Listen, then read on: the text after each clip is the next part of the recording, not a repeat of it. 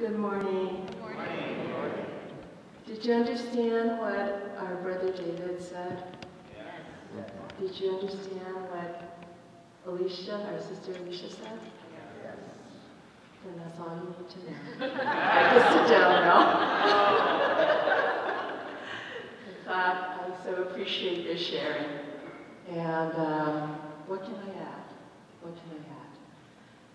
I'm just very grateful for the opportunity to journey with the SPSA community to General Conference.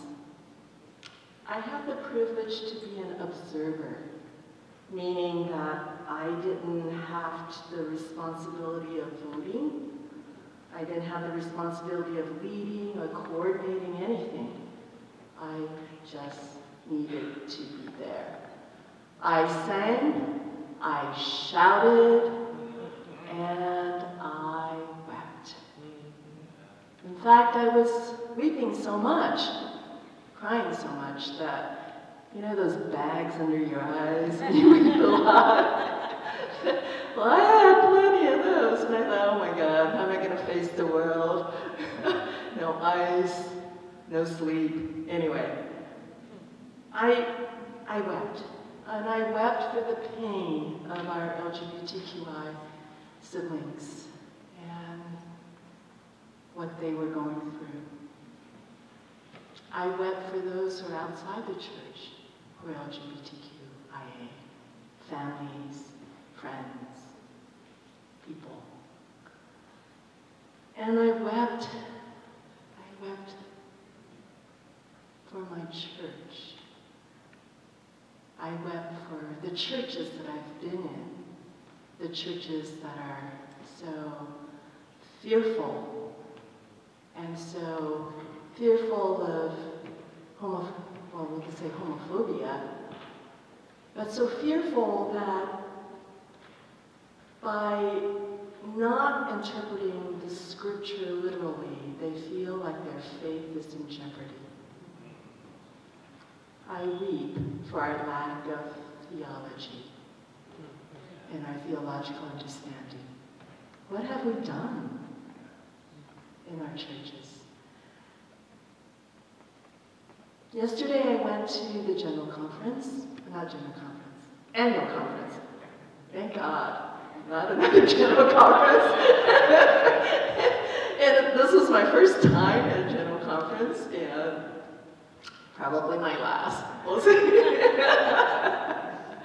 But the annual conference where the Bishop Bickerton, was, I think, sharing his heart and the heart of brokenness. And I appreciate his authenticity, and I appreciate what he had to share. He said that in 41 years of ministry, he has never witnessed anything like this in terms of how his response to what happened and to what happened to the church. And it was, for me, what came out to me from that was the church is in wilderness. We are not just personally in a wilderness, but communally, we are in a wilderness. And I also, in that wilderness, and I hope wilderness is a scary place in our imagination. Wilderness could be something that our provisions, our security, our direction are in jeopardy. We don't know where to go. We don't know where food's going to come from. We don't know who's going to protect us from the wild animals or whatever's in the wilderness. And yet, I think there's a gift in the wilderness. And as some of you have written in your wilderness devotions this week, I just so appreciate those. And let me tell you, SPSA, you folks, you write the best devotions. The questions are so thoughtful and help us to get so deeply into what we need to get into. And so thank you. I have read those and have been nourished. But the gifts that come from being in wilderness, the gifts of knowing that none of the things that you think can hold you will now hold you. And the only thing you have left is to lean onto God. You know, I was so touched when some of you may know Hannah, Reverend Hannah Adair Bonner.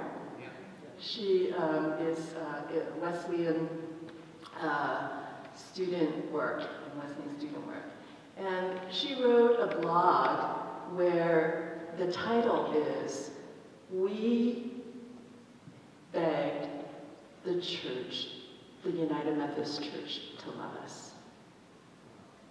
They said no." And, you know, I was so moved by that, because isn't that exactly what happened? To put it starkly, this is not about theology. This is not about how we interpret the Bible. This is about love. And so, you know, when we realize and become honest in what the issues are, honest in what is keeping us from love of God and love of neighbor, I think that is the first thing. That is the first place we need to get at. And the gifts of wilderness can be that tearing down of those kind of things that keep us from God, that keep us from one another, that keep us from living out the greatest commandment. And in the wilderness, as we see in the scripture stories, it's not just going through the lonesome valley as we've sung, right? And Jesus did not walk it by himself as the traditional way that is sung, but the Spirit is there. And story after story from the Hebrew scriptures, you can see in the wilderness, God did miracles. God provided manna. God was the cloud that kept them safe at night, or it was a fire, I think, right? Cloud by day, fire by night, right? That led them through the wilderness as they were leaving Egypt in that Exodus story. We have so many stories of God's presence with God's people in the wilderness. So the wilderness is not bad. It's a good place. It's a good place for us because God is there. And I must imagine too that the wilderness, when the people of Israel were coming out of that wilderness, didn't they have children with them? What do you think children did in the wilderness? Played. I think they would play. Wouldn't they play? Wouldn't they play? And so I think this gave me another kind of thought. In the wilderness, God is there. In the wilderness, let's not forget that we need to play. We are all God's children, and we need to pivot also to creativity, to play, to being in community, to being with each other in this kind of playful way. Because we're not going to survive if we don't allow our children, allow ourselves to also play. Why do I say that? Because playing, I think, is a picture of the kingdom of God. You know, when I look at, do you remember 3 weeks ago, I think? We were all in a circle, you know, singing at the end of the service. And out of nowhere, I was deeply singing, right? And out of nowhere, there was a parachute that came up, right? And these young people, you know, and maybe Charlene too,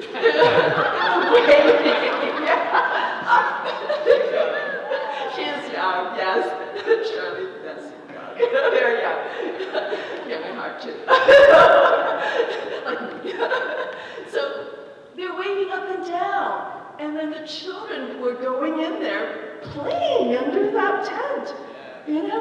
And I looked at that and I thought, oh my gosh, that's the picture of the church. That's a picture of what the church ought to be. The kingdom of God, where all can come in to play under the wideness of God's tent.